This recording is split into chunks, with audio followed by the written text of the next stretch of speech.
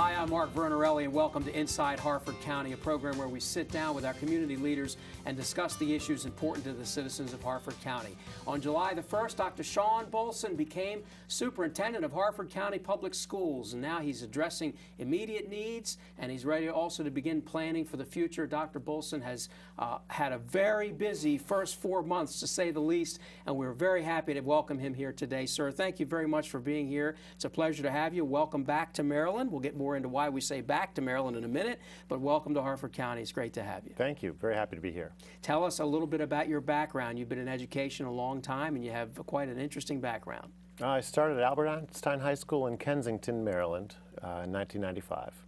Taught English as a second language, worked my way through the district, ended up at Bethesda Chevy Chase High School where I was principal, and later worked in central office in Montgomery County before going to be superintendent in Wilson, North Carolina. Spent 2 years at the University of North Carolina working on starting up some laboratory schools there, and then that was my last position before returning to Maryland. So you've gone, this is your second stint in Maryland, and Montgomery County is kind of all on its own. It's a county unlike any other, but you had 20-some high schools down there. You have 9 up here, I guess about 54 schools here, and the population here is much smaller than Montgomery County, but much bigger than it was in Wilson, North Carolina. So you're kind of in the middle now, right?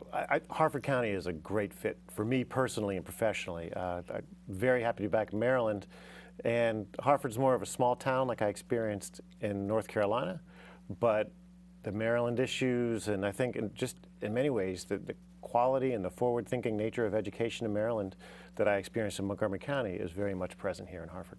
You've spent a lot of time in these first 4 months of what you're calling the Listen and Learn tour, and you actually had it all spelled out of whom you were going to speak to and what the timetable was. And now, really just a few days ago, you have concluded all of this. And what is your, first of all, your 30-second conclusion over what you've learned, and then we'll get back into some of the specifics.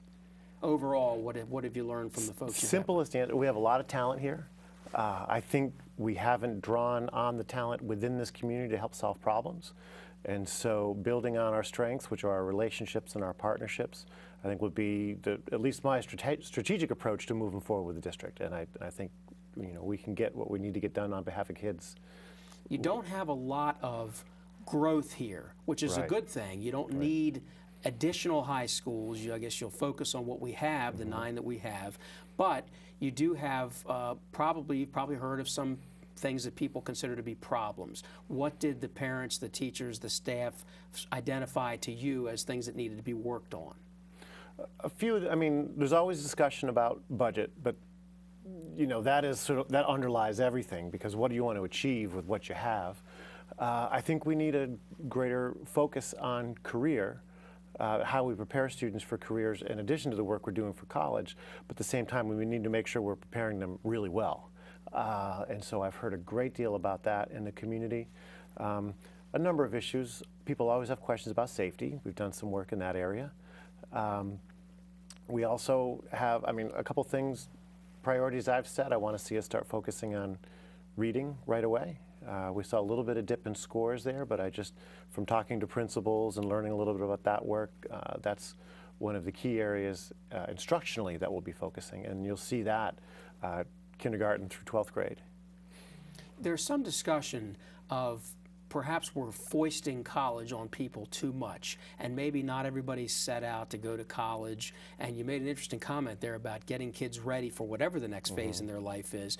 You have an interesting background in that you worked in the school system, public school system, and also in the college, the university system, and building those partnerships. Do you see working some partnerships into the future here with trade schools, with technical schools, with colleges to help the high school kids coming through here? That probably my greatest takeaway from the time I spent in the university system was the reality that we could do so much more together.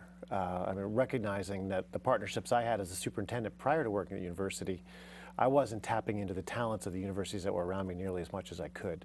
At the same time, there's a lot the universities need from us. So there's plenty of room for growth and strengthening those relationships so that we can help each other do our work better. That's critical, and that will be a part of how I see us moving forward. It's just a matter, one of the challenges with Harford County is we don't have any four-year institutions that are based here. We have partners who come. We have, Towson has their facility here, and others are invested in us in different ways. But of course, we also have the tremendous resource in the community college. Absolutely. Really, Harford Community College has done a tremendous job in partnering with many in the community. Back to your Listen and Learn tour, what did you hear mostly from the parents, and if students participated from them, what did they talk about most as you made your rounds? Well, parents, their first concern is always for the needs of their children in their schools. And they're as diverse as the parents we have here. I mean, their interests, their needs. I always started the conversations either in the big public meetings where we had groups of people taking notes and doing that sort of things, or even in my individual conversations. We always started with what we celebrate. And undoubtedly, I would hear great people, great relationships. And so we always heard that, pretty much regardless of where I started the conversation. Individuals had challenges and had frustrations, and so our work will be to continue to address those as best we can. But in terms of the needs for kids in the schools, very long list. That's it. But everyone is very tuned in to what their children are experiencing and how they think we could do it better, because there's always room for improvement. And you found that people are very interested. It's a county that, by and large, people really are invested in their schools. No doubt. Board meetings, it's been pretty common to have 7 to 10 or 11 people coming out just for public comment every board meeting. And it's important to hear that. It's important to keep having those voices. It's great to have a meeting. We had nearly 500 people at my findings presentation Monday night. And, maybe graduation and sporting events will bring that many people out, but not often will you see that many people show up just to talk about, the real meat of the work in education. And so it was great to know people were that interested. You've been around a long time, 24, 25 years in education, so this is a difficult question, but you've been in Wilson County, North Carolina, where the biggest city is 50,000 people, but the rest of the county is very rural. You've been in Montgomery County, which is extremely diverse and very large with a huge number of schools, and now you're here. What have you learned that you think you can use here in those two other places? What did you learn that you think will come in most handy up here? Oh, again, a very long list, but you've heard me say it already. My strategy isn't a secret to tap the talent that's there.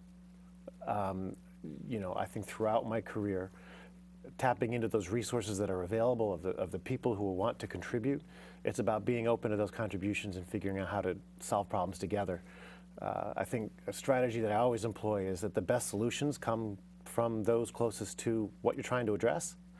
And that's just my approach. I go back to it. It's not magic, but I found, and again, the interest in being engaged and helping do the work is very present here. And so we'll just keep working on that. One of the interesting things in your background, I think, is the English as a second language, or for kids who maybe were not primarily English speakers, or who come from families who were not primarily English speakers. You don't see those numbers up here, certainly as you did in Montgomery County, but you still have a need to focus on that up here, correct?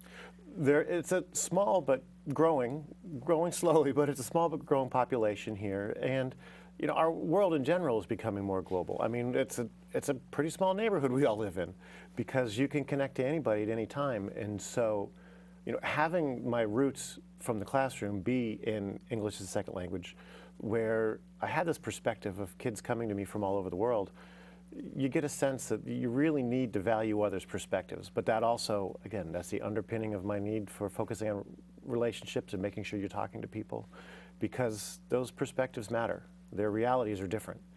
And so how we do that, that's a very real need here in the county. One of the things I heard concerns about is that not all of our kids here feel that their culture is valued. And so we need to keep working on how we do that.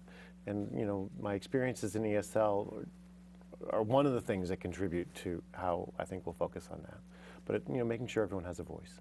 Another thing that's a huge issue today, unfortunately, is school safety. And we've seen incidents that have just, rattled us to our core. And I know you've signed up for and endorsed a program called ASSERT, which I'll let you say what that stands for, because I know I'll mess that up. It's a long one. But we do have a very strong focus on school safety as well, correct? Yeah, so that's our active assailant critical response training. And that's a collaboration with the Sheriff's Department, all of the police jurisdictions of our local entities, and then of course the county government and county executive. And the idea is how schools or how anyone responds to some of these terrible incidents that we've seen happen around the world. The response is that the science around that is evolving.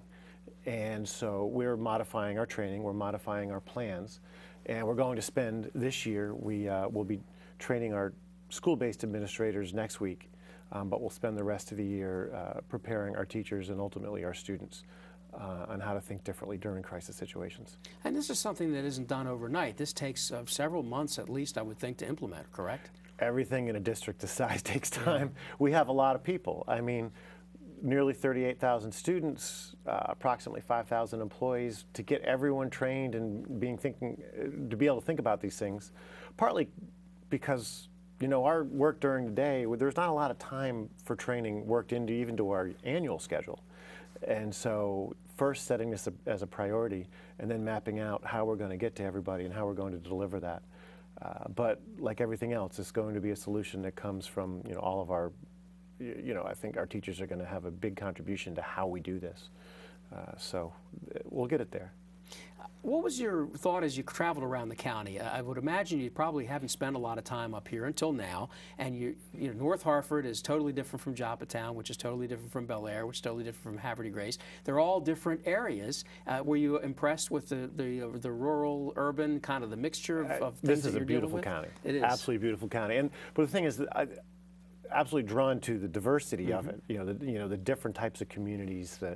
There's so much that's appealing about it. And so it's been great. I mean, to be able to drive 3 miles this way and be out in the country, and then go this way and be in downtown and have the benefits that brings. So it's really a neat place. What are you most excited about?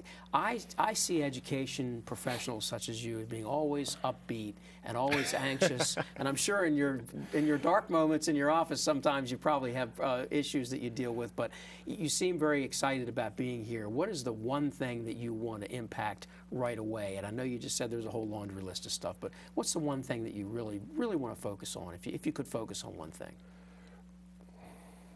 Let me come with the upbeat answer.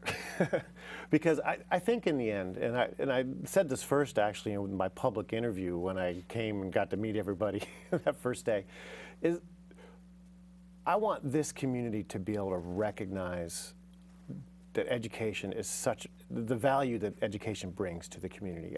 I want the school system here to be adding even greater value to the community at large, and I want the community to recognize those contributions of the school system, if that makes sense. The school system is one part of a complex system that is a community, and we have a really important job to take care of the kids, to prepare the workforce, to be welcoming to outsiders to come and want to be here. I mean, all of those things are things that we can contribute, and we do that by creating just a great place for people to work and attend school. And I guess it's important to point out again that you have been a superintendent before. This is not your first time as a superintendent. In Wilson County, you were a superintendent the first time.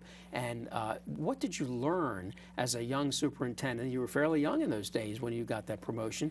And what did you learn that you think has stuck with you and you will never forget, a lesson that you learned, or what you think has made you a better superintendent through the years? I think I've learned how important it is to get to know the people in town who've been doing this and living this and contributing for so long, and to really learn what's there and what I have to work with.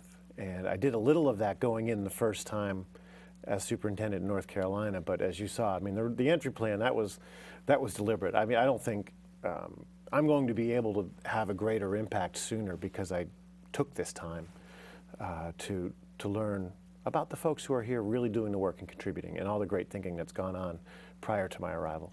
During your Listen and Learn tour, so to speak, it sounds like a rock and roll show tour, but during your Listen and Learn tour, did you hear mostly the same things in different geographical areas, or were there specific things specific to a region, just out of curiosity? Oh, no, of course, they were different everywhere. Like I said, the thing that I heard consistently was the relationships and the people.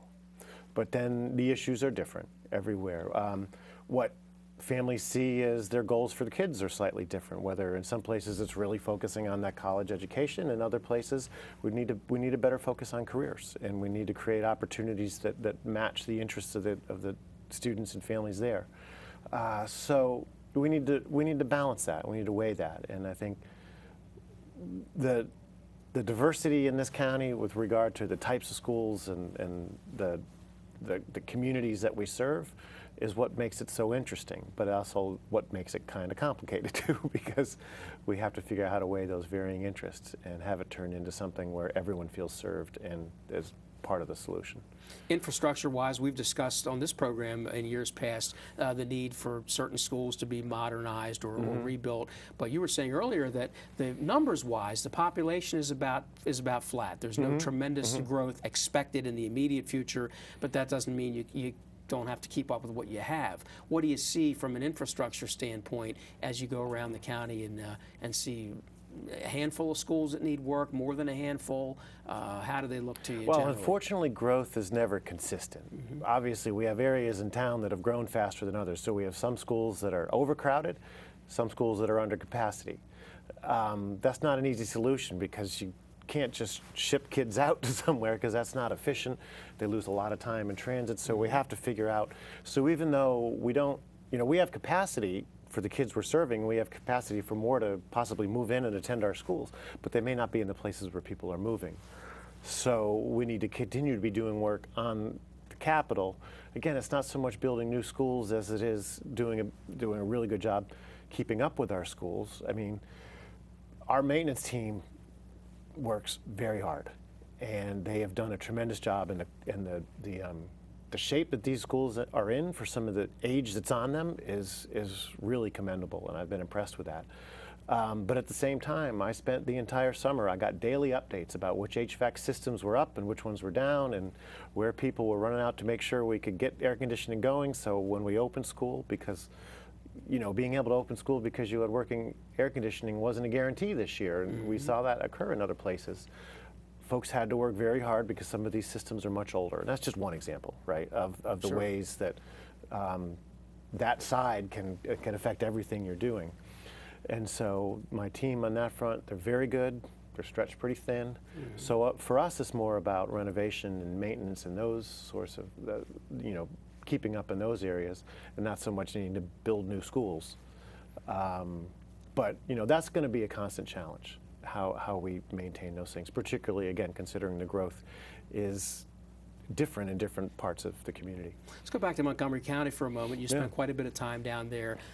It's completely different atmosphere down there just because it's so much bigger and so very diverse. What did you learn down there, even a hard lesson that maybe has stayed with you that you can apply up here? Even though it's a totally different type of system, is there something down there that you will draw upon, you think, or you've already drawn upon in your early days here in Harford there are County? lessons every day. I mean, my entire training, I spent 16 years there and worked, I think I had 9 different jobs. It was a lot of different jobs over 16 years and got to see so much. At the end, though, it doesn't matter whether you're in Joppatown or Rockville. Kids, in many ways, kids are still kids. You could walk into either place and you could meet the kids and you wouldn't know where they were from. I mean, their hopes and dreams are similar, may vary, but only so much as they do across any group. I did learn that, parents want to see their kids be successful. Educators want to see their kids be successful. We all have varying opinions about how to get there. But it's nice to always be able to start from that common ground of we want what's best for kids. We just got to come to some agreement on how we get there. Sure. What about standardized testing? Do you have any thoughts or opinions that you'd like to share? Because I know many people have strong opinions about standardized testing and the reliability of that in terms of predicting success. What are your general thoughts on that? Every topic we touched on and listened and learned wasn't, should we do this, yes or no? It was, are we doing the right amount? And I would argue that our needle shifted a little too far toward the testing side, that we need, you need to have a really good balance between accountability and instruction, because the time you're spending doing the testing is time you're not delivering instruction. And so I think we need to continue getting onto that balance. And I think accountability needs to continue to evolve so that the feedback loop, what we learn from testing, is affecting what's going on in the classroom quicker. Because right now, these big statewide tests, they happen once, we get the results later. You don't really get to do anything with it till the next school year. And so I'd like to see an evolution occur there, but we can never lose sight of the importance of knowing how everyone's doing and knowing at such a level that we can make sure we're keeping pace with other places, which means there has to be some consistency. Sure, So you have to measure things to know how we people have are to have doing. the standardized part of this, but I think there's room for it to continue to evolve. Go back to the ASSERT training for a moment, if you don't Sure, mind, the absolutely. active shooter training, if I can call it that. Give us, I know you can't get into it specifically, that would take a whole half-hour show to just do that, but what are some of the bullet points of that training? Is it similar to the other, we've heard of the ALICE training and these other trainings that other school systems are using? Absolutely. How does this differ? So they're all built on basically the national run, hide, fight model, options-based response to critical incidents. And so the trainers that we're using, in fact, all of the trainers we have been ALICE trained. But we also have people who have looked at the other run, hide, fight models that have evolved across the country. So for us, we're drawing on all of those. And they're based in really the same area, the options-based approach. And so that's what we're looking at, and again, working with law enforcement officials to customize it to make it just right for our school district. For me, it's important that it remains dynamic, that we learn, we train, we kind of raise people's awareness of all of these issues, but we don't get ourselves caught into one model that 3 years down the road, we got to change again. I mean, keeping up with safety, unfortunately, has to be an ongoing thing now. And we need to create a system that allows us to continue to evolve as the best practices in the industry evolve. Did you hear a lot of talk about safety from parents and students, or not so much when you came here? You always hear it. I mean, you can't be successful in schools if you're not dealing with safety first. Then you can get around to instruction. And I think the other critical message, because again, we always talked about budget, the other one is we're the biggest spender of taxpayer dollars. And so we need to make sure that we're being responsible, transparent, efficient. And I think a lot of us don't realize we are the 8th or 9th largest school district in Maryland out of the 24 jurisdictions. It's not a small system by any means. And we're probably in the top 200 nationally. I mean, most school districts in this country are not this big. And, but Harford County is still kind of a small town. And that's one of the nice things about it. 54 schools, I believe it's 54. 54 schools is a lot of schools to manage, and it's twice as many approximately as you had in Wilson County, and not nearly as many as you had in Montgomery County. But of course, you weren't the superintendent down there. My last job there was community superintendent. I was responsible for 35 schools, so actually fewer than here, about 25,000 students there. So I was approaching the scale in the work I was doing there, but this is a little different. Go back to that partnership thing. You worked for the University System of North Carolina for several years. What was your main goal there? What were you trying to do with the partnerships? So I was originally hired at UNC to open laboratory schools. The legislators down there had actually included in their budget bill a requirement for UNC across the UNC system to open 8 laboratory schools. And these were schools that were meant to be independent schools run by the university in communities with a concentration of low-performing schools. So they were designed to work with kids who had great needs. And so I was working for about 2 years, getting new schools opened on a really rapid schedule. But in that, I was learning a lot about school choice. I was learning a lot about starting up schools, about addressing the needs of students from low-performing settings. And so, but it was, again, merging the interests of the colleges of ed, the local school districts, the legislators. I mean, it was bringing all these players together to create something that could succeed on behalf of kids. And in many ways, that's kind of what we do every day here. It's interesting. Do you foresee that concept potentially coming here? I know you just said it's a totally different landscape here because we don't have any 4-year institutions in the county, but do you foresee that concept working lessons here? learned from that. I certainly couldn't take that model. I mean, that model was very custom designed for that circumstance. But certainly there are lessons learned from that type of work that could be applied here. You said that kids are kids no matter where you go, and that's absolutely true. Yep. What drew you to education in the first place? Why'd you like to hang around kids and teach kids when you were a younger man? Well, my story is not a lot different. My mom retired as a principal. She was a teacher my entire life, and I was the son who, when I came home from college, I'd go visit her class for a day. And so it came from that, and I think a lot of educators would give you a similar story. You get a great thrill out of seeing people succeed and seeing the numbers go up. You talk about standardized testing, love them or hate them. You have to have a measurement, and that's how you measure your performance. And I'm sure you're thrilled when you see numbers go up, and how the kind of success you had in North Carolina was part of that too, I guess. Yeah, and we're gonna work that out here as well. I mean, these kids are going to be successful, and we need to, but part of the importance of the listen and learn was to understand what success means in this environment, in this community. What do people consider success? And that's something that we're going to continue talking about, so that when we achieve, we're achieving on behalf of the people here. The Listen and Learn Rock show's over, but if people are out there and they want to talk to you or your folks, how do they get in touch with you? What's the best way to do that if they have a suggestion or concern that's good? Well, the easiest thing is to point people toward our website. We're at hcps.org. And so, but you know, I have a lot of great people who can help. So if you're in a community, I mean, always go in and talk to the people at your school. They're in the front lines. You probably need a break right now, but I'm sure down the road you'll be doing more, going out into the schools and going to meetings and organizing things. But for now, you just have to get the lay of the land, right? Yeah, the official Listen and Learn tour is over, but that's the work. That's how I do the work. So that'll be ongoing. Did anything really shock you from that? Anything really good comes? You probably have heard it all before, not to minimize Nothing shocking. Yeah, nothing shocking. Did anything really good come from it? I mean, I was just encouraged every day at the quality of the talent I was encountering as I went out and talked to people in our schools.